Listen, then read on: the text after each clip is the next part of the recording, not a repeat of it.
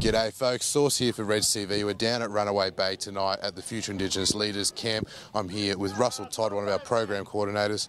Russell, just tell us a little bit about what the boys and girls are up to tonight. So we've had a busy day. Started with a bit of archery first thing this morning at the centre here. We then had to go up to Rio Tinto for our awards ceremony, our annual awards ceremony. We've come back, had a bit of dinner, played a bit of basketball, and now they're up to some laser tag out the back behind us. And Russell, you mentioned Rio Tinto there, obviously a major part of our Indigenous program. Yeah, massive. Look, the program realistically wouldn't happen without their assistance. So really grateful for us to be able to bring all the kids down here for the week.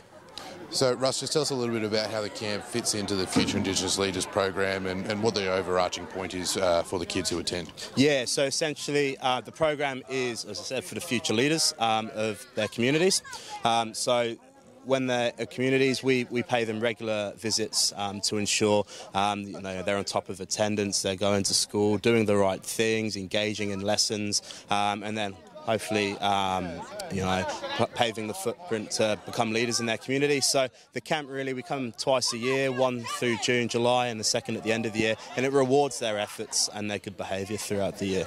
Now, Russ, we get kids that come in from communities around the state. Tell us whereabouts all these kids are based and where they're coming from for the camp. Yeah, so they would all originally have come or lived in one of the communities we work with. So obviously myself from Yarrabah, which is just outside of Cairns. You've got Woorabinda up in central Queensland, and then Cherbourg as well in southeast Queensland too.